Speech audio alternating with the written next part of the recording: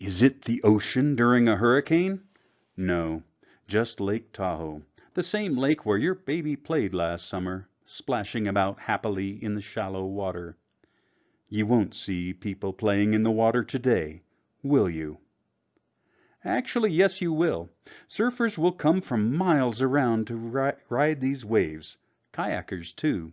They study the wind charts from NOAA and call in sick when the waves are predicted to be high. Then they head to Sand Harbor, Hidden Beach, or sneak into the private Incline Beach, put on some thick wetsuits, and throw themselves into the maelstrom. As a photographer, I love these conditions, though they are not pleasant.